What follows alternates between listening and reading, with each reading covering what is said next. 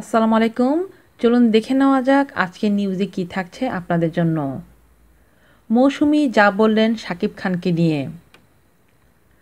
মৌসুমী বাংলা চলচ্চিত্রের গর্বিত অধ্যায়। মিষ্টি হাসি দিয়ে নতুন পুরনো পরিচিতজনকে বরণ করে নিতে জানেন বলেই তার সমসাময়িক কালের অনেকের চেয়ে ভক্ত বেশি। সহকর্মী কিংবা অন্য অনেকের কাছে মৌসুমী অধিক প্রিয়। ১৯৯৩ সালে সোহানুর রহমান সোহানের নির্দেশনায় কেয়ামত থেকে কেয়ামত চলচ্চিত্রে অভিনয়ের মধ্য দিয়ে আমাদের চলচ্চিত্রের ইতিহাসে মৌসুমী অধ্যায়ের শুভ সূচনা।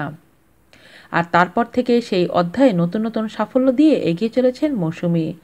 হুট করে যেন কিছুটা থমকে যাচ্ছেন এই অভিনেত্রী। চলচ্চিত্রের অভ্যন্তরীণ সমস্যা প্রসঙ্গে কথা বললেন তিনি। মৌসুমী বলেন, আমাদের চলচ্চিত্র তো ছোট একটি পরিবার, সেই জায়গাটিতেও যখন অশুভ ছায়াগুলো শক্তিগুলো অলিখিতভাবে পরিচালনা করার চেষ্টা করে কিংবা ডমিনেটেড করে, ফিল্মকে যদি ক্ষতিগ্রস্ত করার চেষ্টা করে, তার ছাপ তো আমাদের ইন্ডাস্ট্রিতে পড়বেই।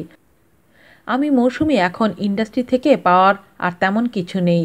তিনি আরও বলেন, আমার জুনিয়র যারা আছেন তাদের মধ্যে যদি সাকিবের কথাও ধরি, প্রথমেই সাকিবের কথা এজন্য আসলো কারণ কিছুদিন আগে দেখলাম সাকিব খানকে নিষিদ্ধ করার কিছু আয়োজন হয়েছিল, যেটা আমার কাছে ভালো লাগেনি। তিনি বাংলাদেশে এখন বেস্ট পজিশনে আছে, আর তাকেই যখন বিভিন্ন হুমকি ধুমকি দেওয়া হচ্ছে তখন বুঝতেই পারছেন সাধারণ লেভেলের শিল্পীরা যারা রয়েছেন তাদের অবস্থাটা কী হতে পারে। আজ এ পর্যন্তই। আল্লাহ হাফেজ।